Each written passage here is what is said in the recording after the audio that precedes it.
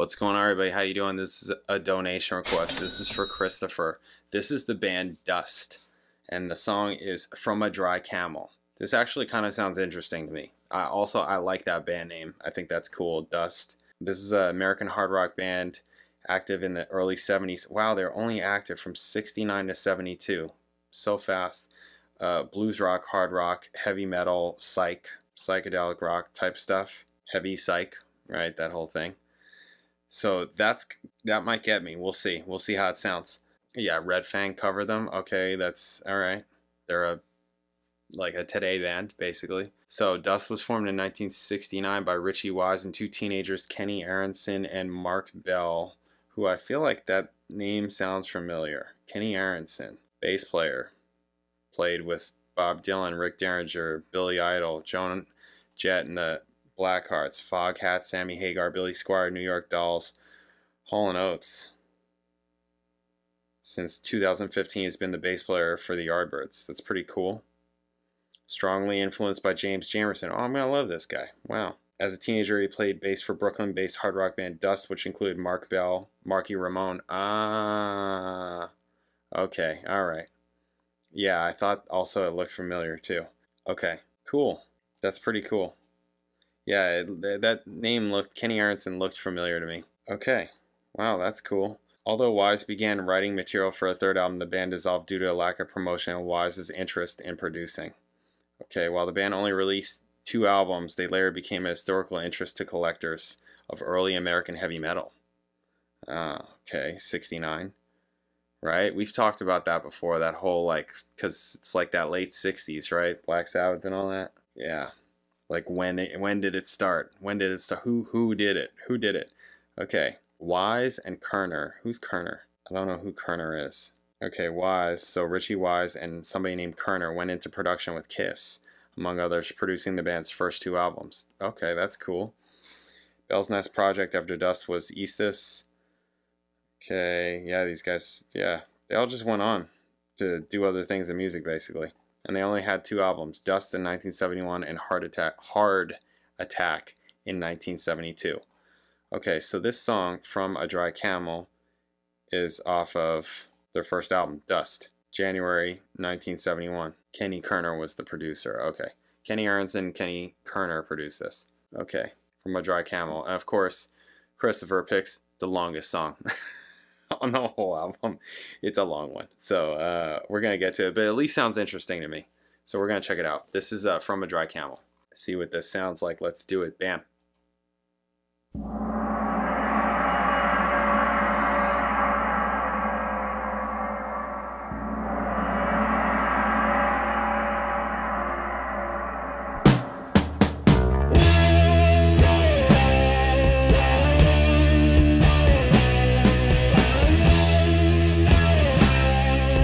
Their logo kind of looks like Ghost, right?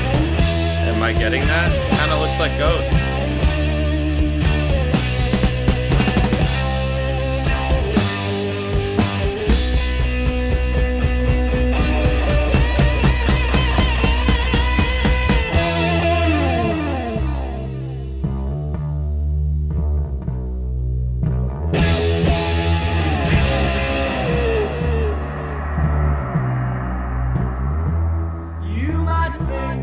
That I'm dreaming a dream.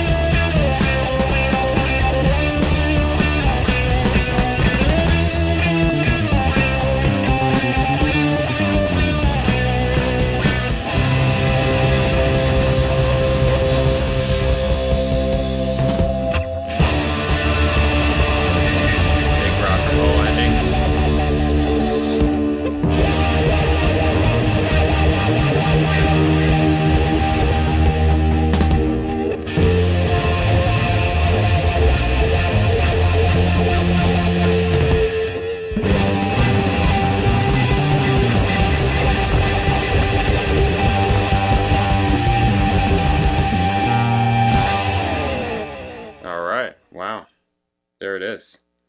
That's pretty cool. It's pretty cool. It's all right. I like the jamming and the playing, I think, the best. The song itself is, you know, I mean, it seemed pretty basic. It was just a vehicle, feels like. I'm more intrigued by the playing and the players and the story of it, basically. And I wonder what the rest of the album sounds like.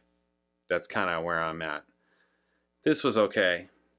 You know, like song-wise, it's whatever. It's fine. It sounds like it's kind of like early metal-y. It does, for sure. I mean, it's not Black Sabbath, but it's doing, seems like it's trying to do that, right? Go that kind of route. Yeah, it sounds a little bit rougher, you know, than like the early Black Sabbath stuff. The early Black Sabbath stuff I feel like sounds better than this, just sonically or whatever. But I mean, I like this. This is interesting to me. This is more interesting to me, for sure. Yeah, my favorite part is definitely the jam. Definitely the jam and the playing, you know, the drum fills, the bass playing. Bass is playing a lot also. I actually feel like I noticed that way more than the guitar. I feel like I didn't notice the guitar that much. I mean, it was there, but I just wasn't, my ear was going more towards the drums and the bass the whole time. Pretty much the whole time. Yeah, the story and the sound of it, it makes me interested in the rest of the album, basically. What's the rest of the album sound like? This is the longest track. Every other track is not as long. It's like half as long. So I'm like, maybe there's other songs that are on there that would be more what I'd be into, song wise. You know, 'cause playing wise is, you know, it's fine. It's all that. So, anyways, pretty cool. Pretty cool. Hadn't heard of these guys before. Didn't know. Did not know. Pretty cool. All right. Dust, 1971. Thanks. Catch you in the next video.